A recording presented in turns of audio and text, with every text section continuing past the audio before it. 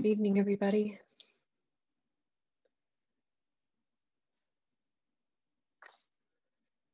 Orient ourselves for the chanting. It's really nice just to invite the words to settle into the heart, not to make any demands of understanding even or getting anywhere, but just to really invite the Buddha's teachings to be available to us, to be accessible to us. You know, there's so many ways to deepen into the truths of the Dhamma. And sometimes just the receiving, just the inviting the penetration into the heart can be a particular way of deepening into the teachings.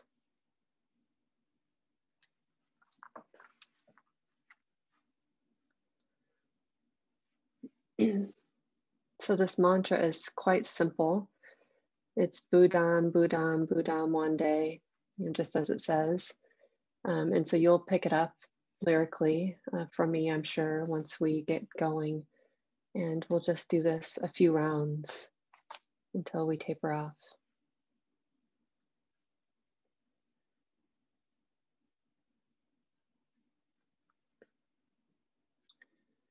Buddham, Buddham, Buddham one day, Dhammam, Dhammam, Dhammam one day, Sangham, Sangham, Sangham one day, Buddham, Dhammam, Sangham one day, Buddham, Buddham, Buddham one day, Dhammam, Dhammam, Dhammam one day, Sangham, Sangham, Sangham one day, Buddham, Dhammam, Sangham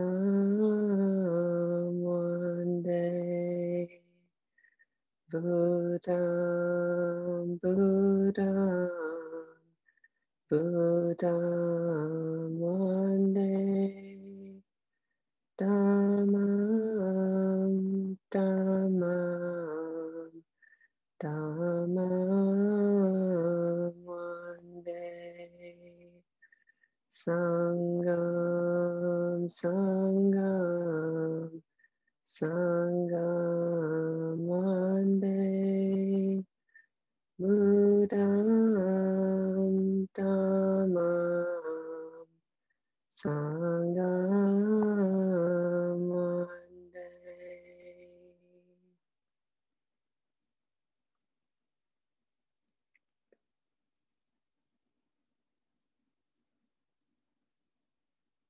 And then perhaps we'll scroll up and chant the 5 subjects for frequent recollection.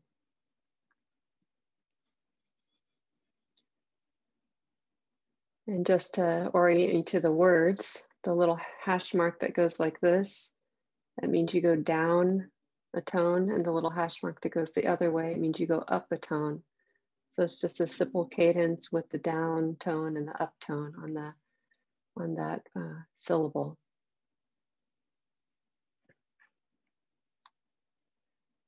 I am of the nature to age.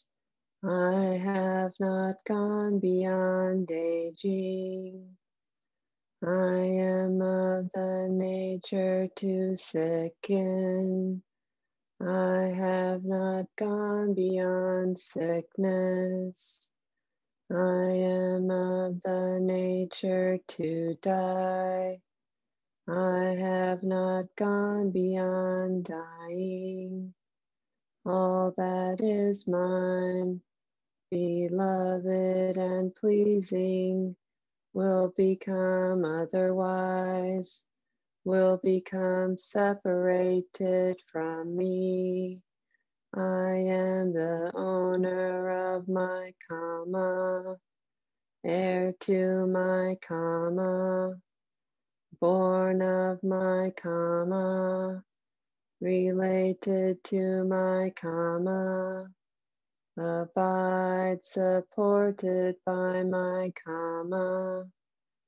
Whatever karma I shall do, for good or for ill, of that I will be the heir.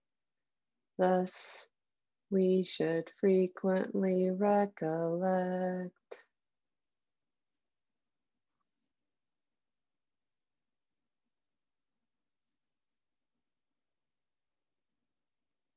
We'll just settle into our posture.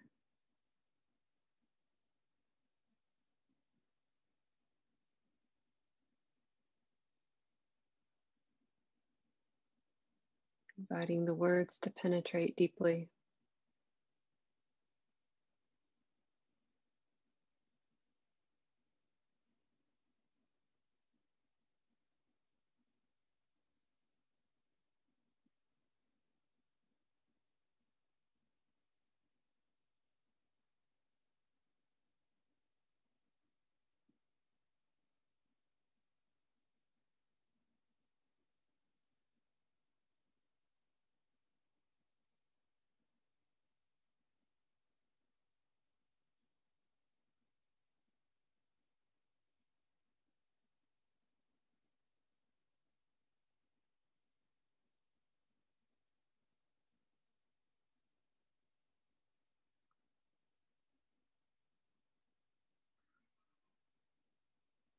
Remembering that when we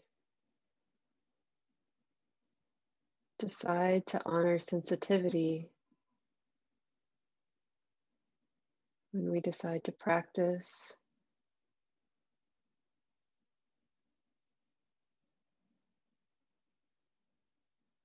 when we decide to care about intimacy with life, it's an act of going for refuge.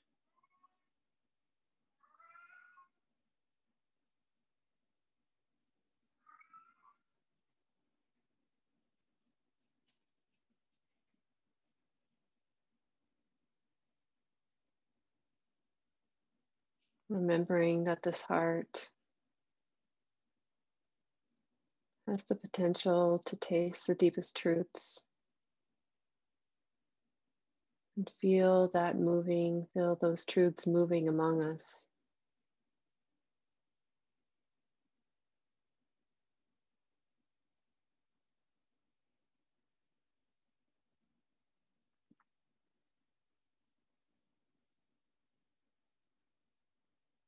This is one expression of the Buddha that knows Dhamma and awakens in the context of Sangha, of community.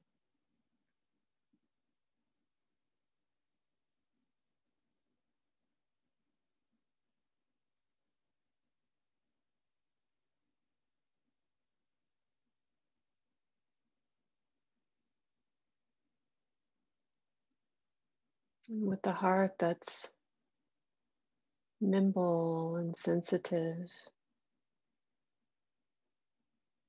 having made an intentional move towards refuge, this heart then has there's a real possibility of knowing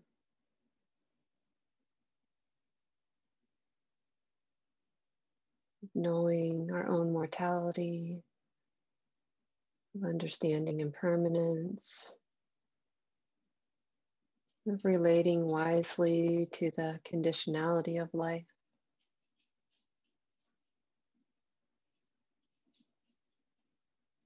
to this understanding that we're always participating,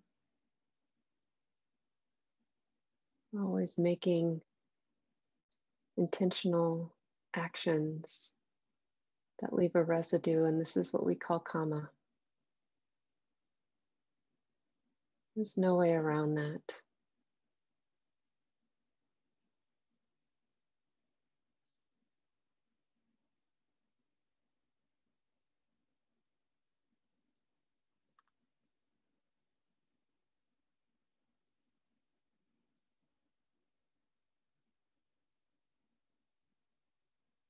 And so as we practice tonight, we can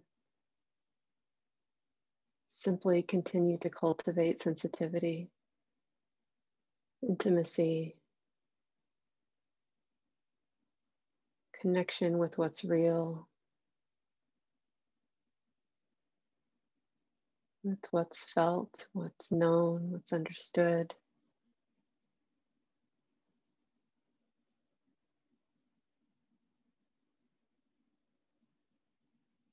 Not pushing anything away.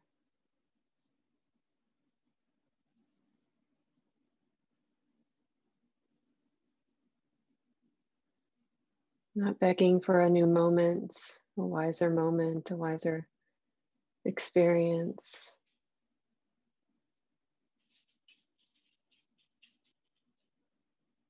Just really honoring that what moves is nature.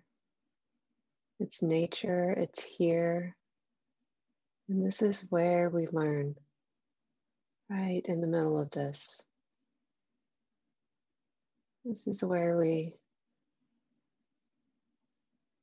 care about intimacy with this.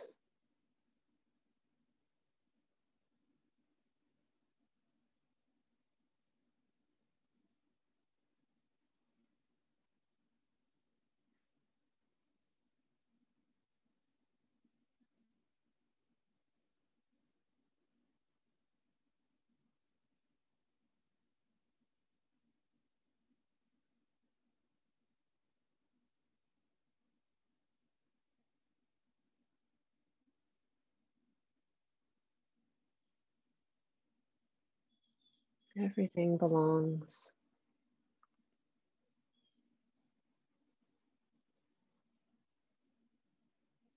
Every mind state, every feeling, every psychological pattern, all of the world's unfinished business, our physical challenges,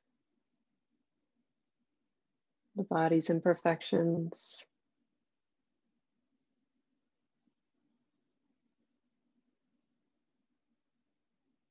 Everything belongs.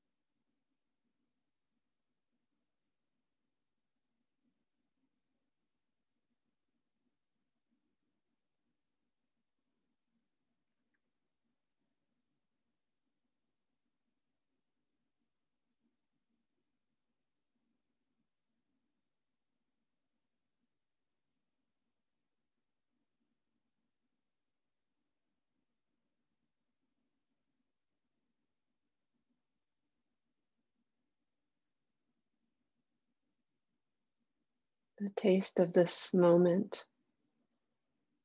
the flavor might even be wordless.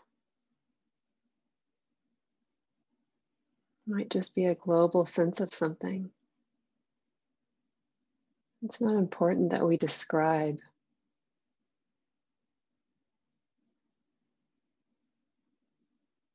That we describe what we experience. It's just important that we're here to know it, to care, to feel it as a force of nature.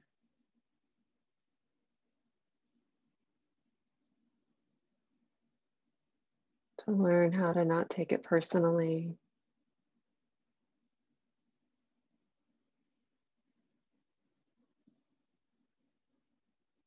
It might just simply be a felt sense in the body.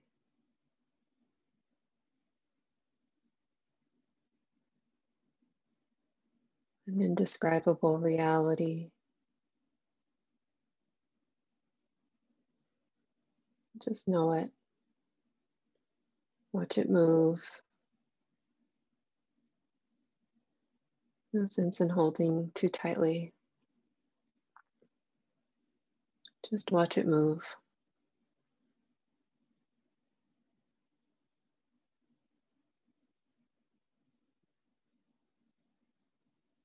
And we'll continue in silence now.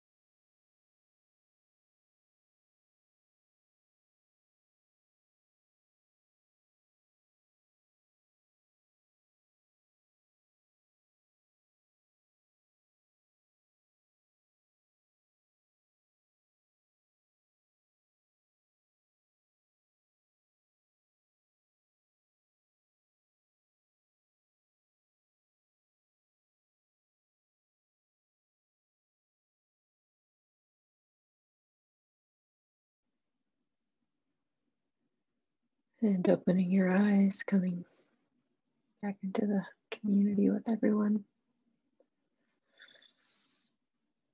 Thanks for your practice, everyone.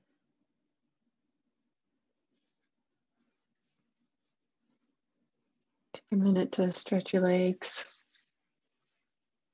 If you'd like, even step away from your computer for a minute or two.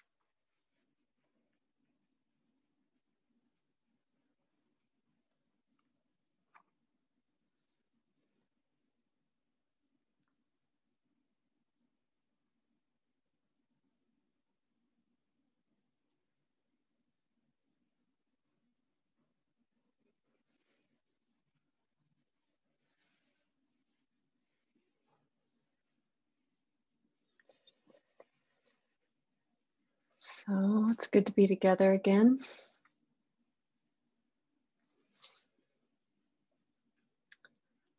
We have been working our way through this great book, Listening to the Heart, Contemplative Journey to Engage Buddhism. Some of you might be following along.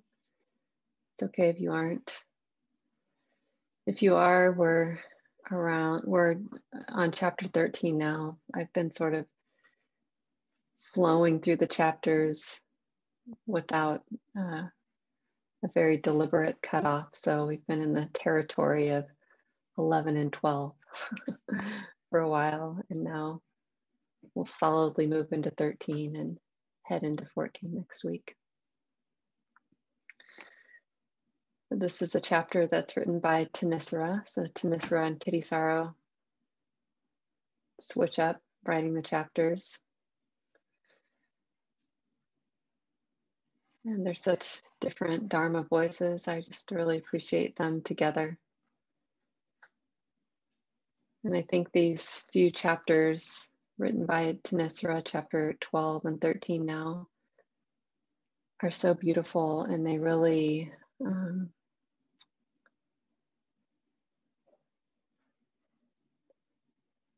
highlight her integrative style of deep Dharma wisdom and embracing all that moves in our hearts, our psychological challenges and healing, and what's moving in the collective structurally.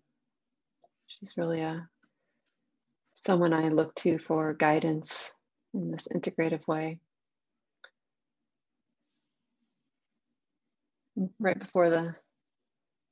before I came on here with you all, I said to my partner, gosh, this chapter is so beautiful. I really just want to read it to them like an act of love.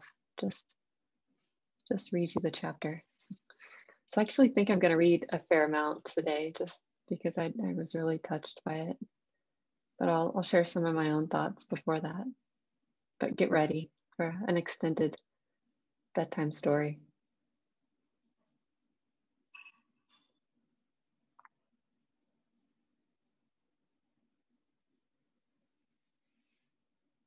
I've read this quote before, but I'll read it again tonight. James Baldwin. He said, history, as nearly no one seems to know, is not merely something to be read, and it does not refer merely or even principally to the past.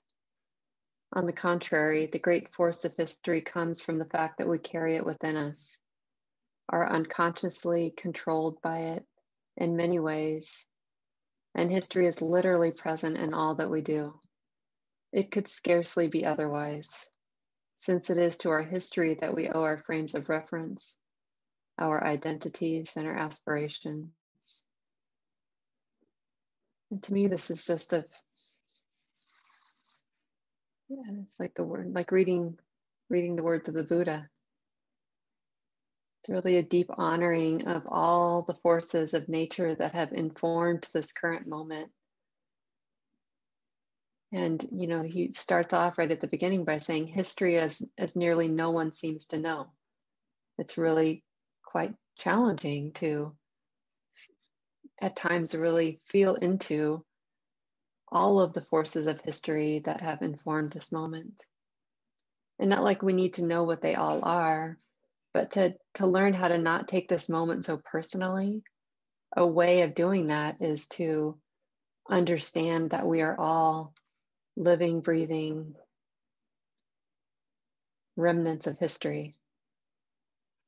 If it weren't for our ancestry, if it weren't for the conditions of the past, this moment would not be the way that it is.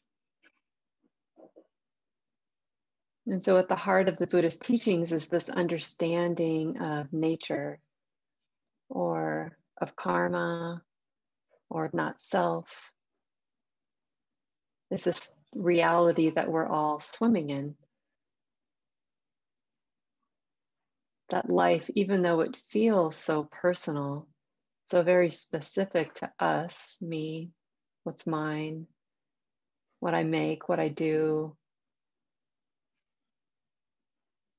it's just not that way. And this heart doesn't really know how to live into that. So it creates all these shortcuts, these moments of creating a self, making a self, becoming a self, because that's what makes sense intellectually, cognitively.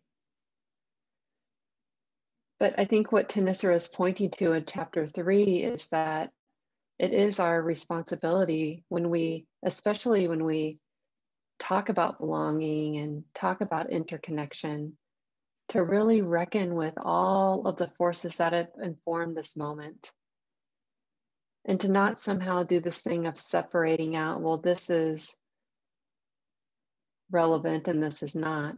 Like the psychological wounds of our past, at least in this lifetime, but perhaps longer, are as relevant to this path of awakening as anything else. And what moves in the collective is all of the forces of racism and homophobia and sexism and all the isms are all, really reckoning with what moves in the collective in the most sincere way can be supportive to not just our skillful engagement, our skillful participation, but also how we transform and heal and realize Nibbana.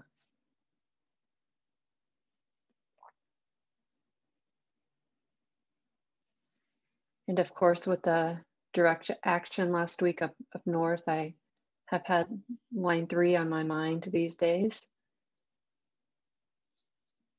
And if you were around a couple of months ago for the Dharma Among Us that Patrice Kelch and I were curating together, we had some really interesting conversations on Tuesday nights. And Nancy Bolio, I think that might be how you say her last name. Am I right about that, Patrice? Or did I get it wrong? Or can you say it for us if I did? I think that's right. Okay. All right. She was with us one Tuesday evening, and something that she said really stuck with me, that she said, we're all treaty people. She was speaking about line 3, some and native rights, land rights, and she said, we're all treaty people. And what I took from her message is that we all have some responsibility in how we participate, because we are alive as, forces of the past, and all of past actions, the way that our ancestors have engaged in treaties that have taken land from Native people, then, it's us right now that have the opportunity to heal some of those wounds by participating, by taking responsibility for that legacy. So just an example of how we might move with this understanding. And even the title of this book, Listening to the Heart, Connecting with the Most Sensitivity, a Contemplative Journey to Engaged Buddhism, the kind of this connection with the depth of our understanding with how we move about in the world. And of course, our experience is interconnected, and this is what we learn through the Buddhist teachings. Engaged Buddhism is kind of a no-brainer. It's like there's no way outside of participating. When we really understand suffering and the end of suffering, we know that Buddhist practice is always engaged. What we're doing is waking up to that. And gratefully, in some moments, our practice will even bend towards justice. But as we wake up to this force of history that is current, that we're also participating in and leaving seeds for future generations, we can see how, oh yeah, I'm always participating, just waking up to that.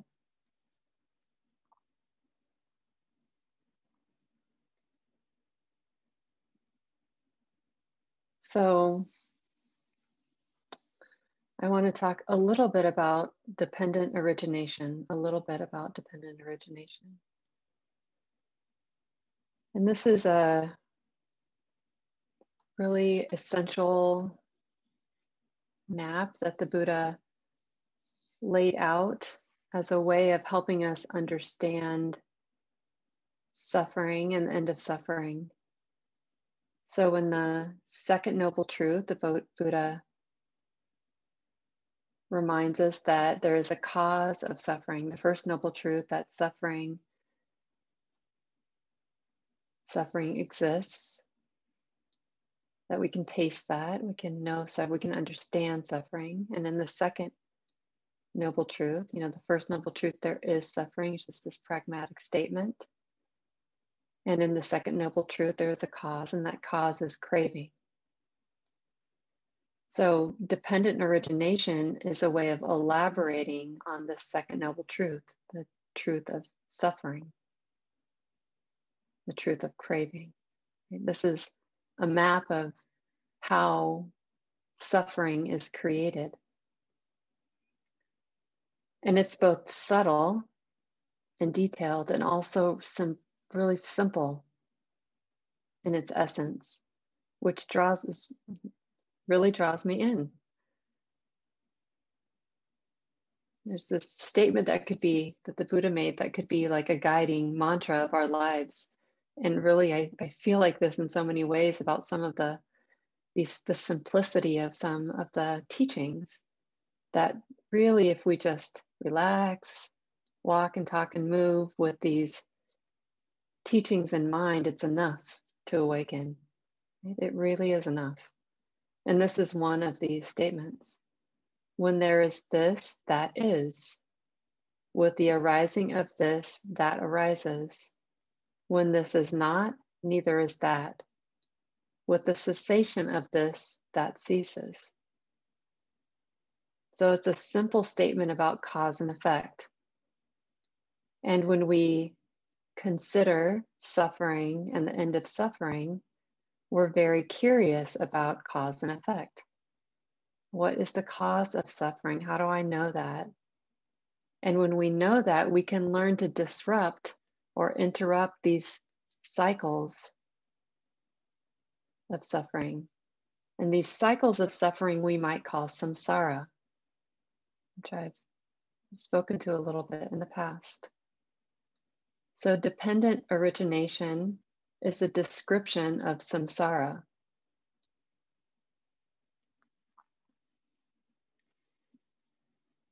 How suffering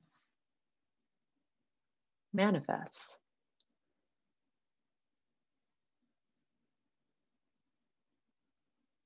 And suffering begins with this basic foundation of ignorance.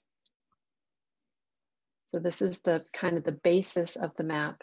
It's a foundation of ignorance that gives rise to suffering.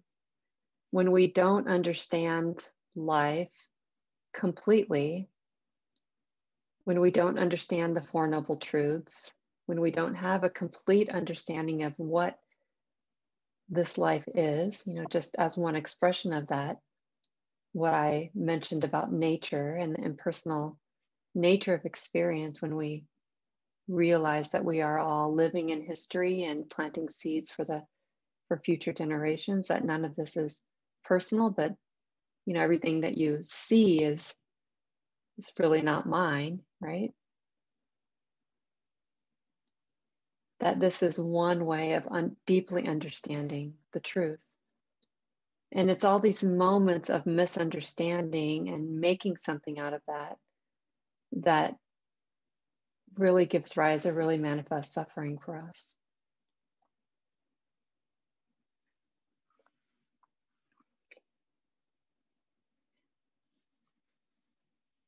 And so all the activities that we make, all the things that we think and do, all the volitional activities, intentional things that we do with our lives and our minds, when they're conditioned by ignorance, they give rise to more moments of unsatisfactoriness, more confusion.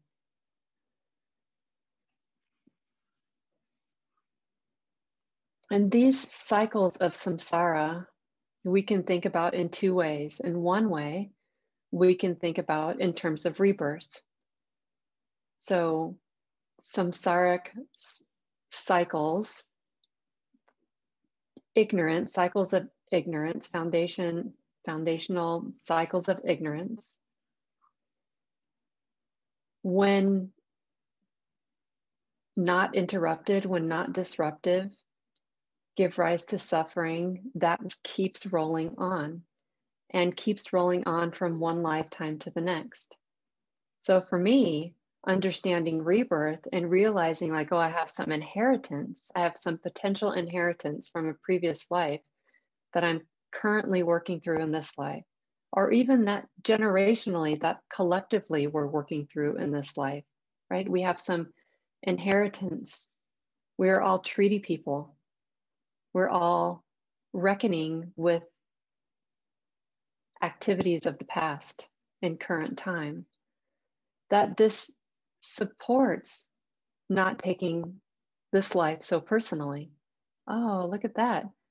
What I'm swimming in right now is an inheritance. Yeah. So when we think about, when we consider dependent origination in terms of rebirth, we can see that, oh yeah, I'm perhaps undoing familial patterns of suffering. Perhaps I'm reckoning with family habits or psychological habits that are, offered to me knowingly or unknowingly from my family or the environments that my family grew up in, or, whatever other experiences we might see in this way. And we might also think that, well, so I'll do as much work as I can, and any of my unfinished work, by the time this body is complete with it's thriving, whenever I die, then I will pick up, or this consciousness will be reborn in another lifetime and continue its work, right? So this is one way that we might describe the cycles of suffering in terms of rebirth. Another way that we might describe cycles of suffering are in terms of like these many moments that happen throughout our day. And we've had so many of them already where we've gotten caught in a kind of storm or a aversive loop or a greedy, something that was constricting, or we didn't feel great about how we lived, or realize like, oh yeah, here I am neurotically going to the refrigerator because I'm bored, not connecting the dots here, or it's just very ordinary moments when we feel into the creation of suffering. So during the meditation, my mind got swept away by a thought of a family member who's struggling right now, and it was really juicy. And although the mind was able to notice it fairly quickly, it created its own momentum, right? And it took some effort, it took some connection, some remembering refuge to encourage that to settle, all that energy to settle. And you might notice this too, once we pick up a habit that is not that useful to us or beneficial or skillful even, that it becomes a bit more challenging not to set it to, it becomes a bit more challenging to be able to set that down, right? And so these are ways of describing and understanding samsara that we can access right in the middle of our daily lives.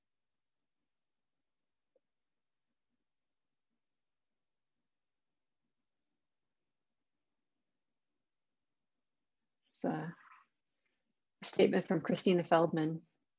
And she says that dependent origination is said to be at the heart of right view or right understanding. It's an understanding that is also the beginning of the Eightfold Path, or an understanding that gives rise to a life of wisdom and freedom. The Buddha went on to say that when a noble disciple sees fully the arising and cessation of the world, they are said to be endowed with perfect view, perfect vision, to have attained the true Dhamma, to possess the knowledge and skill to have entered the stream of the Dhamma, to be a noble disciple replete with purifying understanding, one who is at the very door of the deathless. So this, she says, so this is a challenge for us. It's going to be a challenge for us.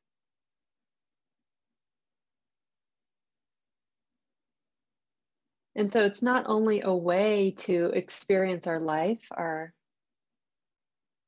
but also a way to experience what moves in the collective. And for me to find a way for steady engagement in disrupting cycles of suffering. So there are 12 links in this map, 12 links in the dependent origination map. And it's good to know right from the beginning, but that they're not necessarily linear, sequential, or even progressive. So it's a map that describes the confluence of conditions that come together in a particular way to manifest suffering. So it's like, like cooking, for example. It's not necessarily linear that the good meal is because things happened in a particular order, but it's more important that all the right things were there, right? That we had a pan and the energy and the patience and the ingredients and the time, and the being free of distraction to create the meal. So that's one way of thinking of this map that is not necessarily linear or progressive. And in fact, it can be interrupted at any point. It can be disrupted. These links can be disrupted so that it disrupts that pattern that's there, right? And so we might think of activism this way, a disruption of a pattern. This is why line 3 was, line 3 was on my mind for lots of reasons because of the act, but it linked up right away to this chapter of study that we're on. Because that this action, this activism that includes reckoning with the past and planting seeds, beneficial seeds for future generations, is really a part of that disruption, the disruption that is possible to, disrupt the manifestation of suffering. So these 12 links that begin with ignorance, and then volitional impulses is the next one. Sankharas. Consciousness. The arising then of body and mind, nama rupa. And then with body and mind as a condition, then there's the rising of the 6 sense doors. And with the arising of the 6 sense doors, then there's contact with the senses, the objects of the senses. With contact, there's feeling Vedana, or the feeling tone. And with this knowing of pleasant, unpleasant, or neutral, which is feeling, then there's naturally a craving. Right? There's a wanting or a not wanting. And with craving, there's clinging. And when there's clinging, there's becoming. Like becoming a person that wants that piece of chocolate. And when there's the becoming, there's a birth of a self right there in that moment. There's a Shelly who wants the chocolate. And then there's a death. So these 12 links. And interestingly, when this process is reversed, there's a process, it's a process of release or a process of freedom. So when ignorance is abandoned, for example, we find the cessation of mental suffering or mental formations. When there's a deep understanding, right, then there's a release that disallows the rest of the conditions to arise and create that pattern. So with a direct action, there's a disruption in that moment to even a collective pattern that's at the surface for us. So it's one way to think about all of the activism that we do, all the ways that we participate in making our world better. Disrupting systems, even if there's not an immediate response, even if there's not an immediate reward, it's that disruption of the pattern that is really important. As much as it is important to disrupt the patterns, the psychological patterns, the patterns of suffering that are alive and well in our own heart. When we notice that moment of pleasant experience and there's a capacity to be with it, perhaps it becomes quite difficult to get seduced, to be seduced by it. When I notice that this mind is really hating the experience of anxiety, and there's a connection with that aversion and a willingness to be with it, then there's a release right there in that moment that can be felt. It's such a beautiful thing, right? It may not mean that anxiety doesn't arise again. In fact, it's a big setup to expect that to happen, just like it's a setup to expect that with one protest, we will eradicate racism or transform the criminal justice system, right? It will take many moments over many years and perhaps even many lifetimes to disrupt some of these patterns that have been in existence or that have been cultivated and nurtured over a long time. It will take a long time to extinguish them. But we can be sure that there is a immediate and a beneficial impact, even if we don't see the final extinguishing, right?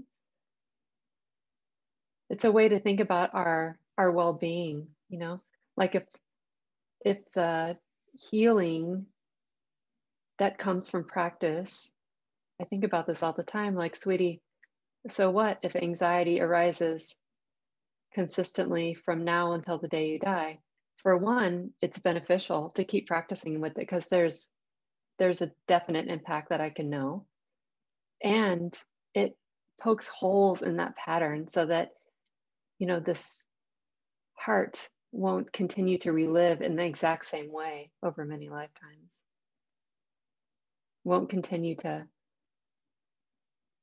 seed the next moment in the next life.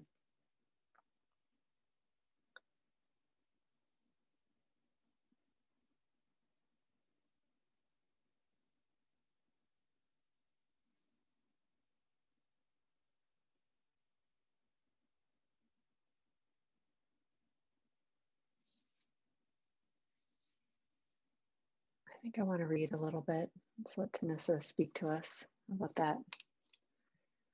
She has such a good way of pulling these together. And so you can just sit back and enjoy the words, if you will.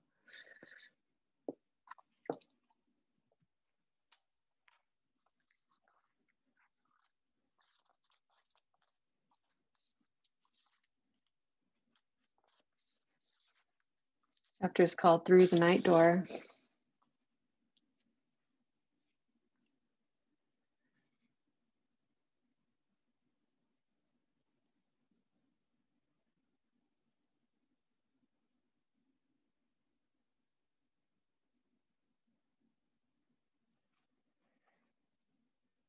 And she says, the collective is always personal, and that is where we must start.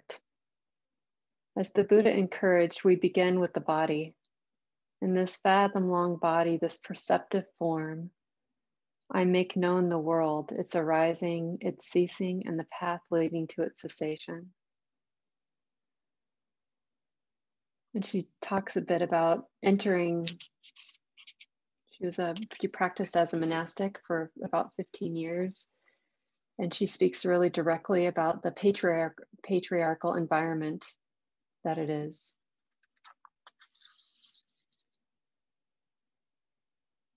And so she's kind of making this comparison here. And she says that daily teachings encourage letting go of all self-identification, including gender. In spite of my spiritual ideal to live those teachings, my body knew otherwise. It carried the force of history. I developed a cough that wouldn't go away, no matter what I tried to do to cure it. Eventually, I realized that it was a symptom of having no voice. At the first development of mindfulness, the Buddha directs us to establish mindfulness of the body. If we understand mindfulness as a purely clinical observation of sensations, it can distance us from a meaningful relationship with the body's intelligence. If we just see the body as a bundle of pleasant and unpleasant sensations, which we dismiss, we overlook the information within feeling. Holding mindfulness or loving awareness to body sensation helps us receive the messages energetically held within the body. Deeply held beliefs that shape the whole matrix of the self can be accessed through their surface appearance as sensation and feeling tone. I'm just pointing to some of the links here.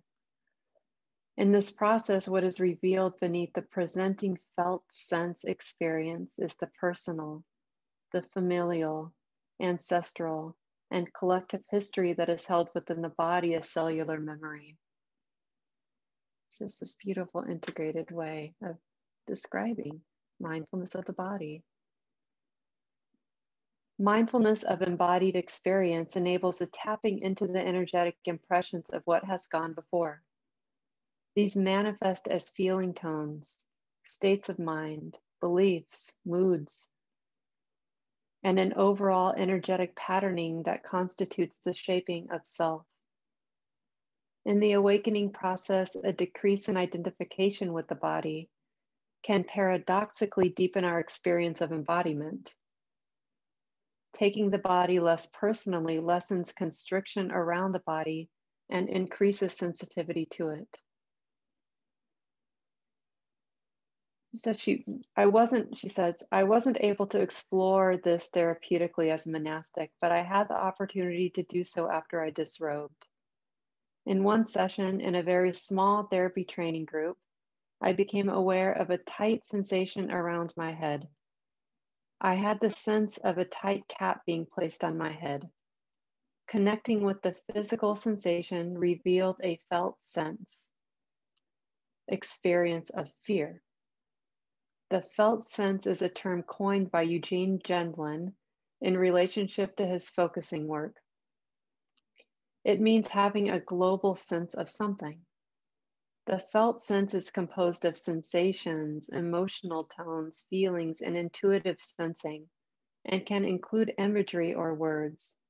It is a way of accessing information that is usually unconscious. Focusing is also a process of finding meaning and placement for material retrieved through a felt sense.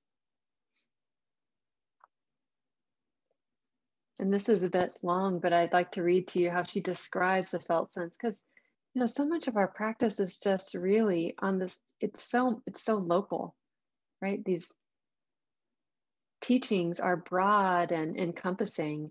And then when we sit down and when we close our eyes, we feel hot. And we have a thought. And we have an emotion. And we have a pain in the knee. And it's right here that we learn to wake up to the deepest truths of experience. So I just really love how she describes what it's like to have a felt sense, something that's kind of indescript in ways. You might relate to this.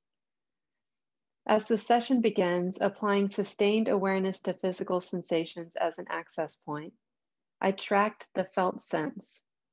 In doing so, layers of material became conscious. The sensation of fear was linked to a lack of self-esteem. An internal narrative of sabotaging inner voices became conscious. Who do you think you are? You shouldn't take central place. You can't do it. You're not worth it. The corresponding energetic movement was to curl up and disappear. I felt shame. I was too demanding. Being demanding was often a criticism leveled at women or at nuns when concerns were raised about the impact of gender inequity in the monastery. As I continued to track the feeling tones, there was anxiety that I would be judged for not conforming to some internalized belief of how I should be. I need to be small in order to belong so that I can be accepted and safe. Suddenly, this feeling felt ancient. I became aware that the shadow side of conforming was a less pretty me that was resentful and uncooperative. As I tracked the process guided by the person leading the inquiry, I plunged into a feeling of loss of power, at the core of which was the life statement, I have no right to be here. And this is Tanisra's genius. As the session continued, the felt sense of another inherited layer came into focus. Historically, in Britain, working class people did not move beyond their station in life. Statements like, who does she think she is, kept you firmly in place. This put down inevitably becomes internalized. My father and his family had moved from Dublin to England around the time of the Second World War. Being Irish in England was difficult. In spite of most of the family leaving their home city of Dublin, my grandfather, whom I never met, stayed behind in Ireland. Immigration brings dislocation and sometimes shame. It's quite common for immigrants to maintain silence about their conditions and circumstances that led to their decision to relocate to another country. This is a complex legacy for the children of immigrants. as it leaves a vacuum of shadowy territories, stories and connections with relatives that are lost, language and accents that are changed, customs and geographical areas that are severed, and family secrets that are hidden. All of this just by noticing the body, right? On the English side, my mother and her parents went through 2 brutal wars, including the London Blitz, where they spent hours in their shack of a shelter in the garden, while bombs fell around them. The First World War of 1914 was a legitimate slaughter of millions across European battlefields in the name of colonial Goliaths gone mad. A war my English grandfather couldn't speak of without tears coming to his eyes. In the female line of both British and Irish families, many have stories of distant aunts being put in mental institutions or taking their lives, or undergoing botched abortions. These are lives that recede into invisibility, those devastated falling to the wayside in poor and unforgiving global, social, and religious systems, shaped by a colonial imperative. In this session, I touched an old place where compliance and invisibility meant survival. As the inquiry continued, the feeling of pressure around my head became more pronounced. It was as if a tight cap pushed down my life force. I had never seen that sensation as an object of attention because it was so woven into the sense of me. I glimpsed the fear of being outspoken from a collective female inheritance. The sensation of being capped was a much more subtle version of foot binding in China. That was a way of controlling the movement of women. Through internalized oppression felt as a lack of worth, though internalized oppression felt as a lack of worth is invisible from the outside, it can be just as crippling. As I tracked the process, I saw the belief, irrational, that taking central place was life-threatening. The fear was there to keep me safe and in line. However, it had the effect of generating a subtle sense of depression, which I had often felt in my life. I mean, just the way she weaved through the deep dharma of the birth of a sense of self in moments, with the psychological pattern and the ability to connect through mindfulness of the body to the history of her family, right? The history, actually our history. As this country was colonized by Europeans, you know, we are swimming in this history as well. She says, I like to think that our wounds, just like the classical 5 hindrances, are not shameful things, but catalysts for personal and collective transformation, social justice movements, literary and artistic expression, and a more compassionate world. The wounding of the soul is something we all inherit. And yet, with the power of wise reflection and loving awareness, we can extricate our life force from redundant and dysfunctional beliefs.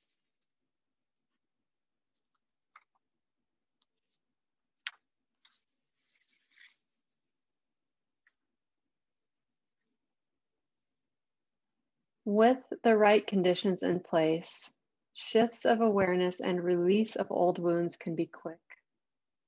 However, the work of integration requires patience. When I think of the kind of patience needed on this path of awakening, I think of the maturity of Mr. Mandela. I remember seeing the small prison cell in which he lived for much of his 27 years of wrongful imprisonment. It defies comprehension how such a large man on so many levels withstood this tiny space for so long. Mr. Mandela's ability to transform such a bitter experience into compassion enabled a whole country to make a relatively bloodless transition of political power. I also think of the 21 years of Mahatma Gandhi's preparation in South Africa, where he learned his art of nonviolent resistance, which essentially brought down the British Empire in India. I think of numerous unsung heroes who offer service to the poor, sick, and marginalized, Sometimes in the face of the most appalling circumstances, I think of each of us and have faith that the power of our presence, which connects us to the deepest intelligence of the Dhamma, can transform the challenges of our times.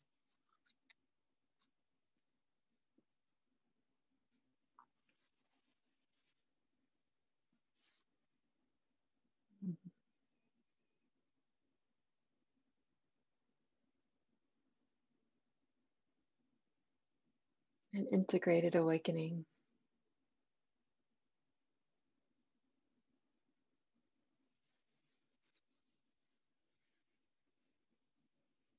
Thanks for your kind and patient attention tonight, friends.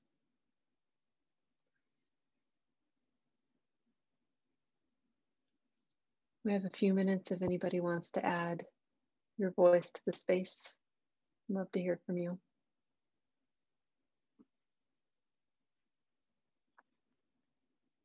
Glad you brought up compassion, because in chapter 12, which seems like Tanisara started this conversation, she actually starts with a little teaching about metta and how the only way to do this work is with metta. Yeah, loving kindness, compassion.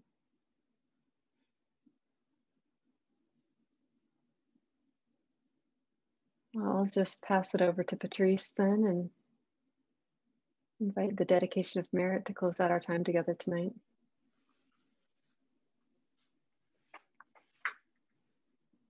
So if there is any goodness to our practice, any benefit or blessing or merit, we would, if we could, gladly, happily, joyfully share it. In fact, if we could, we would give it all away, every bit of it. We would give it to our parents, our teachers, our families, our friends, our community. We would give it to the people we like, the people we don't like, the people we know, and the many, many, many people we don't yet know. And in addition to the two-legged, we would give these blessings to the four-legged, the many-legged, the winged, the slithery, the scaly, the finny. We would give it to all of these.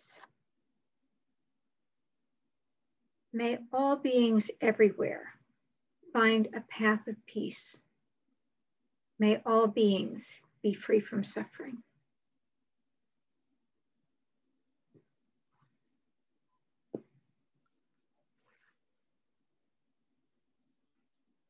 Take care, everyone. Thanks, Patrice.